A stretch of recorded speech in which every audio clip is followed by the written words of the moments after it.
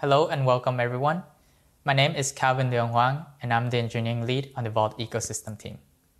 Joining me is Aarti Iyengar, who is a senior product manager on the Vault core team. And today we'll be talking about the valuable Vault agent. Aarti, off to you to get us started on this journey. Thank you, Calvin. Let's start by understanding the market trends first. At HashiCorp, we see all our customers, users, you, in various stages of digital transformation. You have workloads distributed across the hybrid and public cloud environments. The modern data center is a dynamic, distributed world, different from the traditional data center. So, on top of mind for you is the question, how do I ensure security in this world? This needs various considerations. Your applications, services, systems need tokens, secrets, keys. You are constantly thinking of ways to avoid secret sprawl. How are secrets managed? You are evaluating how to evolve to a zero-trust security approach. You are thinking about how to secure your resources, how to enforce compliance, how to avoid security data breaches. You want access to any resource to be authenticated first and then authorized based on tightly defined policies.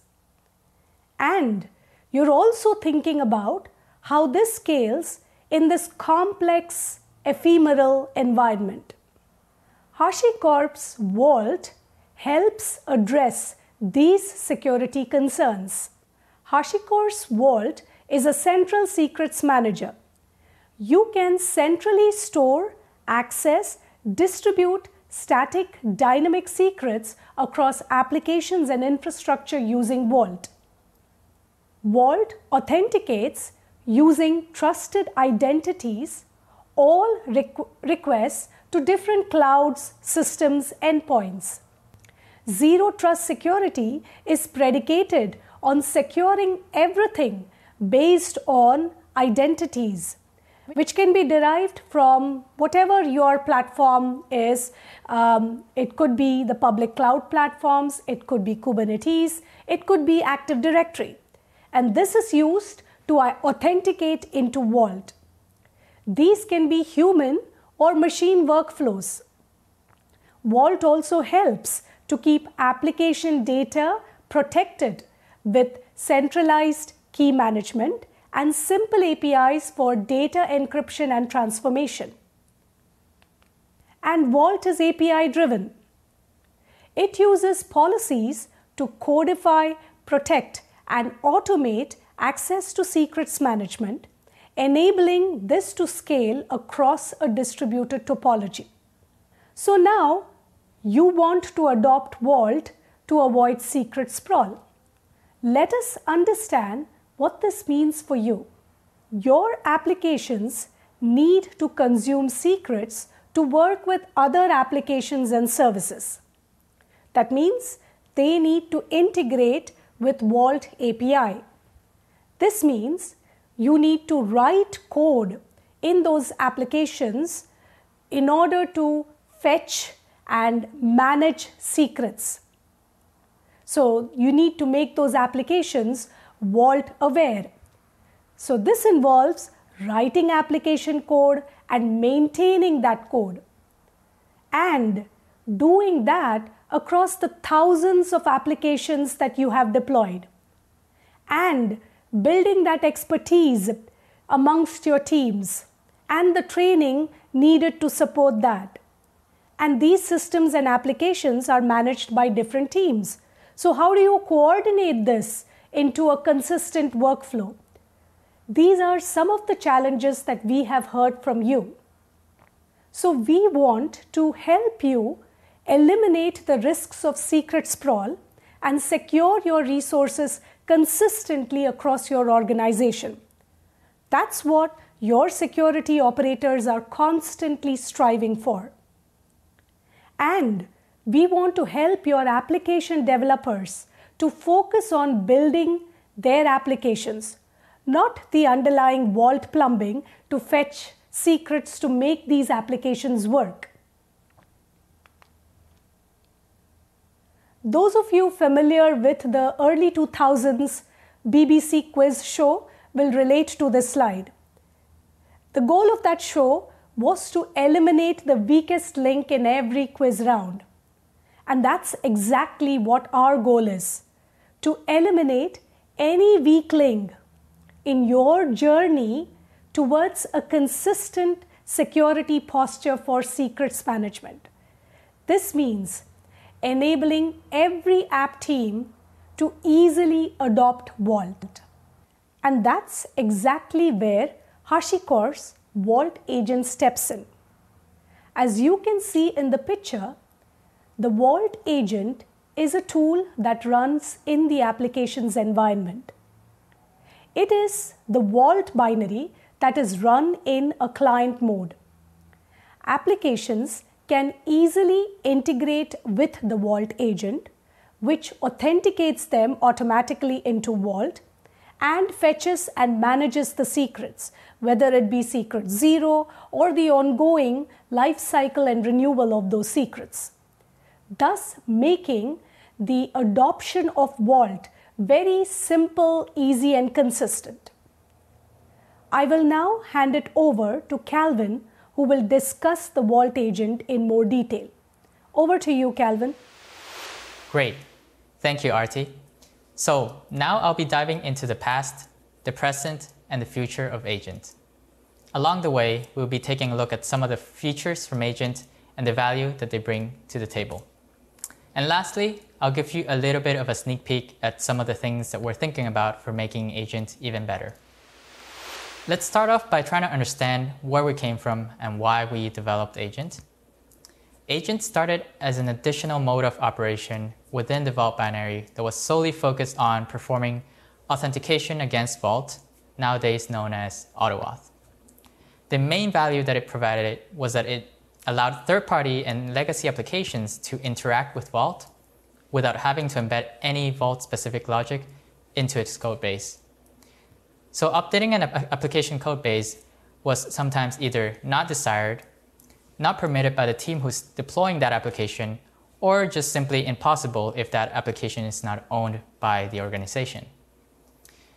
We also realized that Agent brought other benefits as well, such as managing the lifecycle of Vault tokens that would receive from AutoAuth.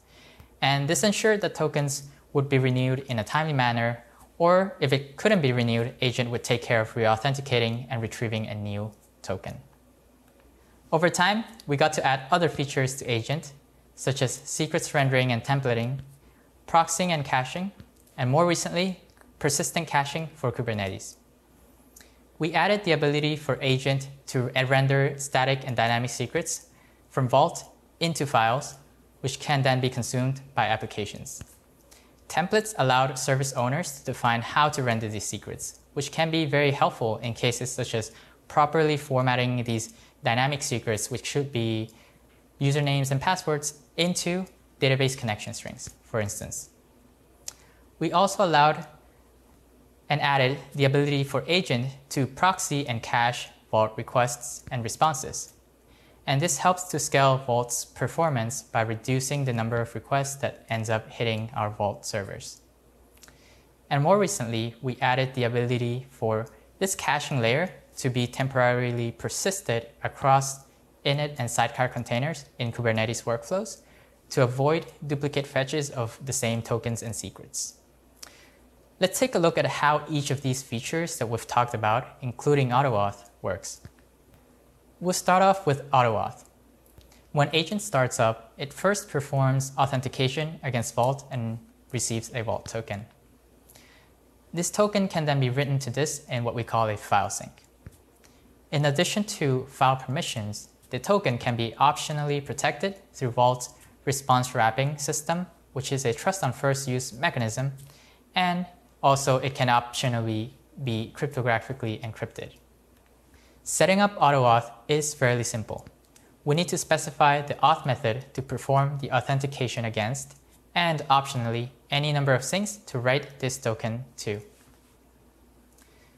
Next, we'll go into rendering and templating. Once again, upon startup of agent, we will authenticate and retrieve a vault token. Agent can then use this token to perform secrets fetching and render them to disk through templates provided in the configuration. Applications can then consume these secrets as desired. In a similar fashion, you can declare templates in a configuration file that tells agent how and where to render these secrets. Now, let's talk about proxying and caching. Once again, agent authenticates and receives a vault token. Agent can be kept running and act as a proxy for any vault requests sent from this point onward, and cache any of the responses that may return a dynamic secret or tokens. Identical requests against agent that generates dynamic secrets can return cache responses up until around its expiry without having to ask Vault for secrets to be generated every time. And to set up proxying and caching, we need to declare a cache stanza and optionally state whether we want to use the token from AutoAuth to make these proxy requests. We also need to specify a listener stanza to tell agent what address and port to listen to. Lastly, let's talk about persistent caching in Kubernetes. In Kubernetes, init containers are containers that are ran momentarily at the beginning of a deployment and can be used to do things like execute, setup, or utility scripts. When a pod is deployed, an agent init container can start up and perform tasks such as authentication and templating. With persistent caching, the token and secrets retrieved by agent is persisted to a memory volume. Once all init containers are done running, a pod may start a long-running container, also known as a sidecar container. When this sidecar container starts up, it can restore the tokens and secrets cached by the init container, keeping the leases for the same secrets renewed so that applications can consume these without any service interruptions. Setting up persistent caching for Kubernetes requires just one additional line to our configuration file. We simply specify persist for Kubernetes within the cache stanza. Once we have the configuration with the set of features that we want enabled, we can get agent running. To do so, it's fairly simple. All we need to do is to tell Vault to run in agent mode and specify the configuration file. Hopefully, this quick walkthrough got you excited to try out agent in your deployments. Now, let's talk about some future-facing features for agents. We're looking into 3 overarching themes when it comes to additional feature sets: improving adoption, monitoring and visibility, and scale and resiliency. On the adoption side, we're looking into enhancements such as allowing persistent caching beyond Kubernetes, adding AutoAuth syncs to environment variables, and allowing agent to restart all or part of its subsystems through process signals. On the monitoring and visibility side of things, we would like to add health checks and status checks that are specific for agents, as well as additional metrics for better insights into our deployments of agents. And lastly, on scaling and resiliency, we're thinking of adding multi-cluster support for agent so that it can talk to different clusters as a fallback mechanism, and also multi-AutoAuth support for dropping different vault tokens for distinct applications. These are just some of the things that we're thinking about, so I hope that you keep an eye out for more exciting things coming for agent. And with that, I'll hand it back to Aarti to close it out. Thank you, Calvin. So thus far, we have talked about what the Vault agent is and how it interacts with your applications. Calvin also spoke about how it has evolved over the years. I'll now try to summarize the key takeaways from this talk. In your quest towards zero trust security, it is important to ensure that all your application teams secure access to their sensitive resources in a consistent manner. This implies adopting a secure central dynamic secrets manager like Vault. The Vault agent helps greatly simplify the Vault adoption journey by reducing the Vault awareness required. Applications can very easily integrate with the Vault agent. It handles the authentication into Vault, fetching and managing secrets. It supports caching to reduce the load on Vault, and it supports templating to render secrets in formats desirable for the application. Thus, application teams can focus on their core app development. This contributes to increased productivity amongst these teams. The Vault agent eliminates the need to write and maintain application code to integrate with Vault, reducing the cost and time needed for all of that. Overall, the agent makes Vault adoption easy by reducing any friction towards this, thereby helping provide a consistent security posture across your organization that scales with the environment. I'd now like to share what we've heard from some of you that use the Vault agent at a large scale. A large healthcare customer said that the Vault agent can be an excellent spring and shock absorber between Vault and applications. Another large financial services customer said that the Vault agent helped them achieve their goal of zero trust security for secrets management with a near zero touch experience. This customer has over 50,000 Vault agents deployed. These speak clearly of how many of you have seen immense value in adopting the Vault agent for the secrets management use case. And finally, if you would like to learn more about the Vault agent, check out resources on HashiCorp Learn as well as on our documentation site. And I'd like to say a thank you on behalf of Calvin and me to all of you for joining this session. Thank you.